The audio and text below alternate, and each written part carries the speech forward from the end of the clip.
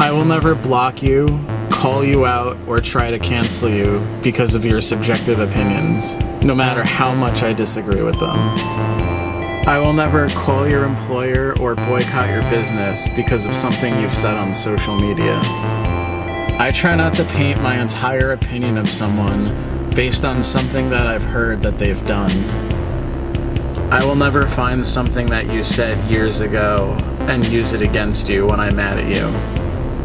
I will never passive-aggressively take something out on your family, friends, or children because we're not getting along.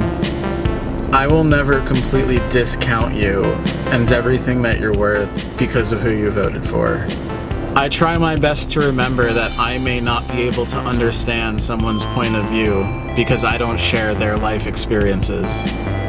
If we can't agree on something, I'm always open to constructive discussion. I never discount the possibility that I might be wrong and you might be right. And if you try to change my opinion on something, I'll listen. I don't consider that an act of hate.